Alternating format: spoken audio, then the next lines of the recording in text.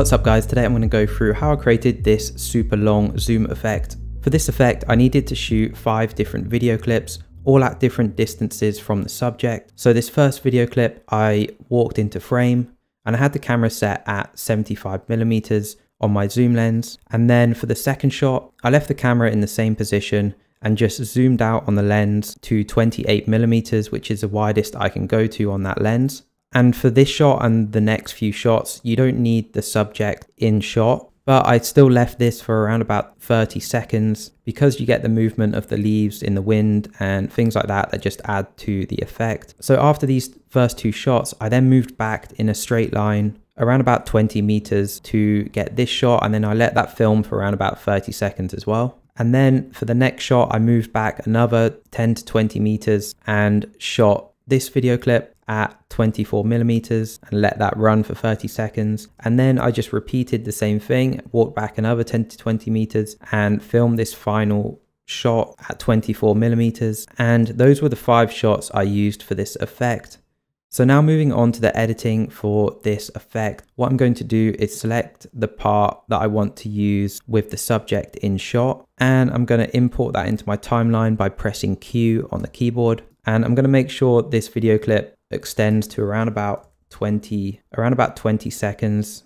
And then I'm going to drag in my second video clip that I shot, and I'm going to drag that in underneath my first video clip. And then I'm going to select the top video clip and scale this down and move it around so that the edges match up with the scene on the video clip underneath. And it's not going to be perfect, but you want to try and make this as accurate as possible. And I find if you go up to the opacity and turn down the opacity down and then up, you can get a good idea of how much scale you need to change your video clip by. So once you have the video clip pretty accurately lined up, then what I'm going to do is go to my effects tab and go down to the mask and keying.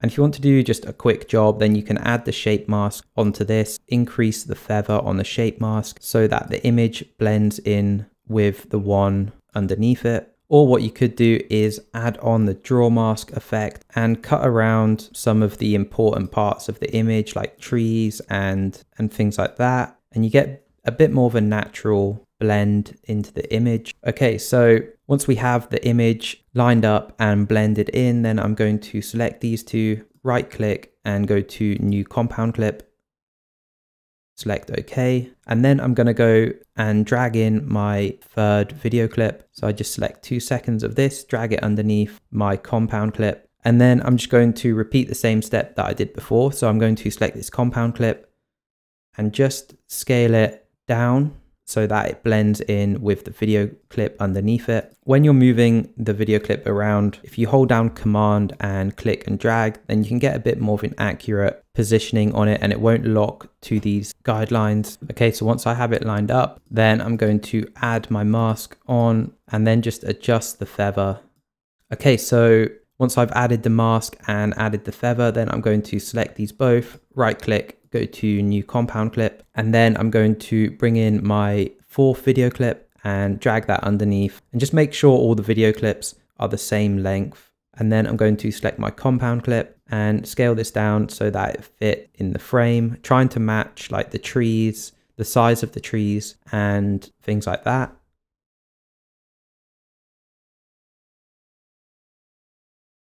Okay, so now I'm moving on to my final video clip. I'm going to drag this in, turn down the scale on the compound clip and try and line this up. So for this final video clip, what I'm going to do is add a draw mask to it, and then I'm going to disable it by pressing V. And because we have these big objects here, what I'm going to do is draw a mask around them and use these like big trees as a frame to fit in the previous video clip. So I'm going to zoom in. I'm just going to add a mask around this tree, and if I turn on my top video clip, I know the mask needs to be inside of these edges right here for it to work. I know I can go up a bit further here, and then I'm going to come down the inside of this big tree here and then around here. So what I did was basically just use this last frame to create a frame for the previous compound clip. Sounds pretty confusing. And then I can feather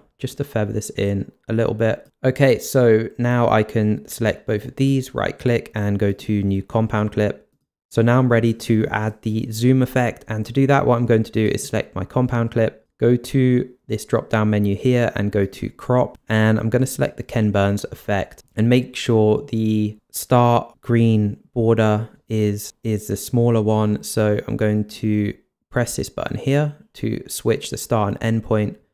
And then this start box, what I'm going to do is make this start box really small and drag it. And I'm going to zoom in to about 600%. So I can just about see the subject. If I turn on better quality, then it helps a little bit. I'm going to select the start box and make sure that the cross is where the subject is. And then the red one, I'm going to line up so that the crosses overlap. Click done. So now we have this zoom out effect, but it doesn't actually zoom in enough to see the subject clearly. So what I'm going to do is right click on the compound clip and turn that into another compound clip.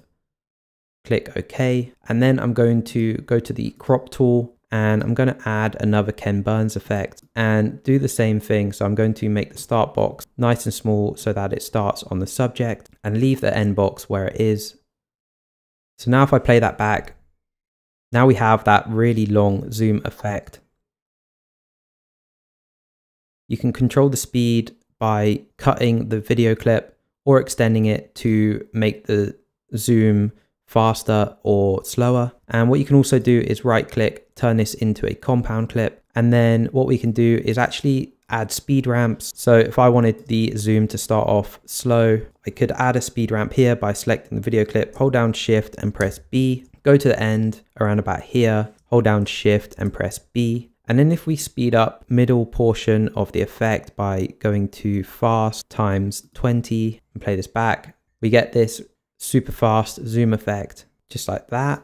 From here, what you could do is add some motion blur to blend everything in a bit better. I'll leave the link to motion blur in the description. It's a free download, which you can install into Final Cut Pro, and then you'll be able to add motion blur onto your video clips. And for this effect, you will have to add a blank adjustment layer underneath the motion blur so that it works. And if I turn this motion blur on and off, you can see it just gives a nice bit of motion blur to the effect. And I only recommend using this if you're on a new M1 Mac, otherwise it might slow your computer down too much.